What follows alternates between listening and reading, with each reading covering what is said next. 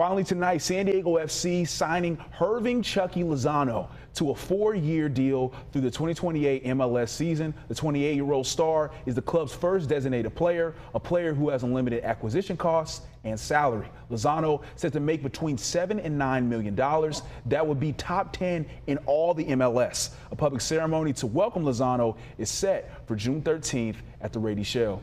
And Andrew, our photographer, Gio, he's a huge soccer fan. He made a great point. He said, when most stars come to the MLS, they come at the end of their career. This guy is 28 years old. He's in his prime.